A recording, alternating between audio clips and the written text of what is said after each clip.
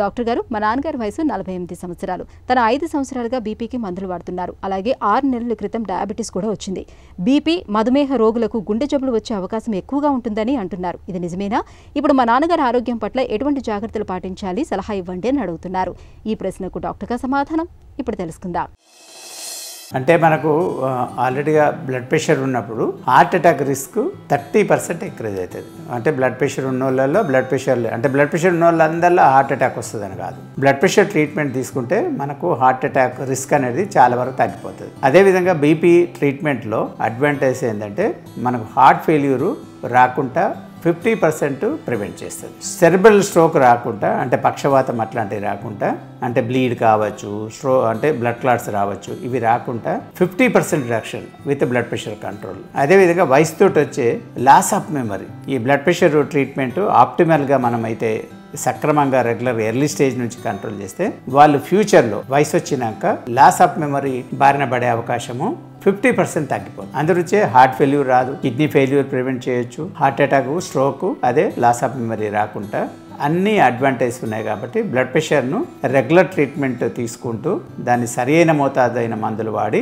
దాన్ని కంట్రోల్ చేసుకోవడం మంచిది. బ్లడ్ ప్రెషర్ ఉన్న వాళ్ళలో డయాబెటీస్ కూడా వచ్చింది అనుకోండి, almost risk 2 to 3 fold increase అవుతుంది. So diabetes is a deadly combination. ఎందుకంటే డయాబెటీస్ ఉండి దానికి డయాబెటీస్ ఇట్ సెల్ఫ్, మనము హార్ట్ డిసీజ్ లోపల కార్డియోలో డయాబెటిక్స్, నాన్ డయాబెటిక్స్ అంటాం. డయాబెటీస్ ఉందంటే ఎర్లీగా వస్తుంది హార్ట్ అటాక్, మల్టిపుల్ వెజల్స్లో బ్లాక్స్ వచ్చే ఛాన్స్ ఉంటాయి, రక్తనాళాలు చాలా సన్నగా అయిపోతుంది, కిడ్నీ ఫెయిల్యూర్ వచ్చే ఛాన్స్ ఉంటుంది, మెడ రక్తనాళాలు బ్లాక్ అయ్యే ఛాన్స్ ఉంటాయి, అథెరోమా డిఫ్యూజ్గా వచ్చే ఛాన్స్ ఉంటుంది. సో అందుగురించి ఏంటంటే డయాబెటీస్తో పాటు బ్లడ్ ప్రెషర్ ఉన్నప్పుడు ఈ స్ట్రోక్ వచ్చే ఛాన్సెస్ చాలా పెరుగుతాయి.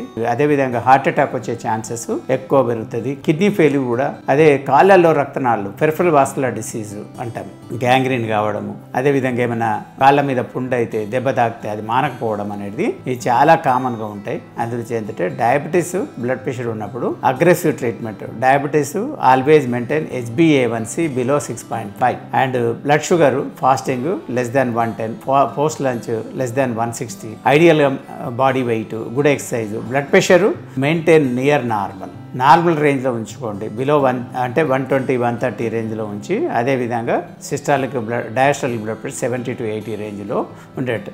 చాలామంది ఏంటంటే ట్రీట్మెంట్ తీసుకుంటారు, సిమ్టమ్స్ ఉంటాయి కాబట్టి వాళ్ళు ఆల్రెడీ రెగ్యులర్ ట్రీట్మెంట్, బట్ ఏంటంటే periodically check the sugar, periodically check the blood pressure. If they are not controlled, take adequate doses and control so that you can eliminate the total risk. So ఇది ముఖ్యమైనది. ఈ రెండు ఉన్నప్పుడు మనము control చేస్తే ఫ్యూచర్లో heart failure, kidney failure, stroke, heart attack ఇవన్నీ వచ్చే అవకాశం చాలా తగ్గుతుంది. కాబట్టి నెగ్లెక్ట్ చేయద్దు ఎట్టి పరిస్థితుల్లో. వీటికి సంబంధించిన మందులు రెగ్యులర్గా వాడాలి. వెయిట్ గెయిన్ అయినా కొద్దీ బీపీ వచ్చే ఛాన్స్ ఉంటుంది, షుగర్ వచ్చే ఛాన్స్ ఉంటుంది. అందరూ అంటే గుడ్, అంటే ఎప్పుడైతే వెయిట్ గెయిన్ అవుతుందో, ఎప్పుడైతే ఎక్సెస్ డైట్ అవుతుందో, ఎప్పుడైతే కార్బోహైడ్రేట్ ఇంక్రీజ్ అవుతుందో, మోర్ కాలరీ కన్జంప్షన్ ఉంటుందో, మనకు వెయిట్ గెయిన్ అయిపోయి ఇలాంటి రిస్క్ ఫ్యాక్టర్స్ వచ్చే ఛాన్స్ ఉంటాయి. అందుకే బ్యాలెన్స్ డైట్, గుడ్ ఎక్సర్సైజ్ డెఫినెట్గా ఇవి రాకుండా కాపాడవచ్చు. ఇవి వచ్చినా కానీ తక్కువ డోసెస్ తోటి కంట్రోల్ చేయొచ్చు.